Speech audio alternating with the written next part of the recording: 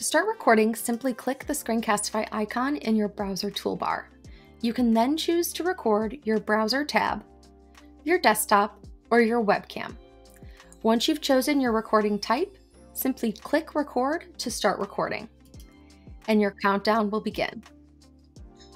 You are now ready to record. Once you're finished, simply click End Recording, and that's it. After you finish recording, your video will automatically save to your Google Drive account, and you will find your videos in My Video page, which I'll show you next.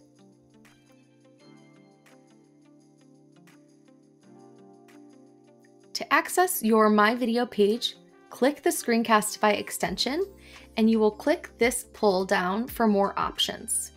You will then go to My Videos, and you will see a new tab open, and then you will see all of the videos that you've created.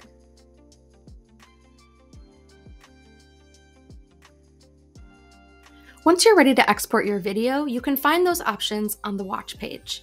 You will see an Export Video pull down. From there, you will see options: Download file from Drive, Export as MP4, Export as GIF, Export as MP3, or get an embedded code.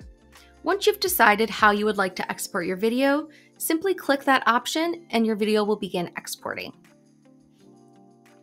If you're looking to get to the editor from My Videos page, simply click Edit, and you will launch the editor, which will open in a new tab.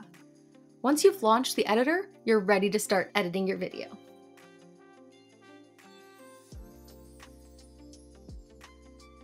Once you've entered the editor, you're ready to start editing. To trim your video, simply drag the trim handles on either end of the video to get your desired length.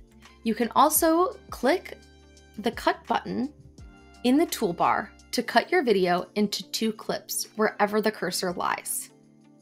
To crop your video, click the Crop button in the toolbar. You can then drag the crop handles to the selected area that you wish to keep. Once you're happy with your selected area, simply click Done.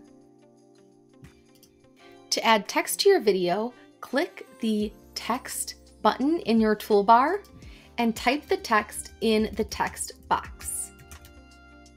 Once you've added your text, you can update the font size, and color, as well as the placement of the text.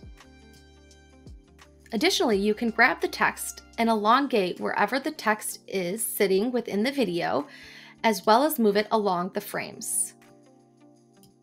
You can also use the editor to zoom into areas of the video.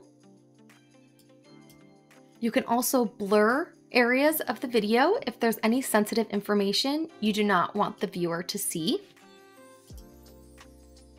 You can adjust the volume of your audio by clicking on the bottom of the clip and using the slider.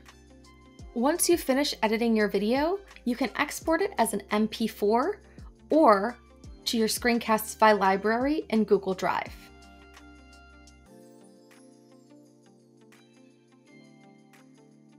Once you've recorded and edited your video, you can share your video with just a few simple clicks.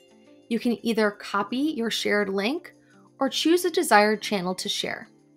Before you can share, you'll want to make sure that your share settings are configured.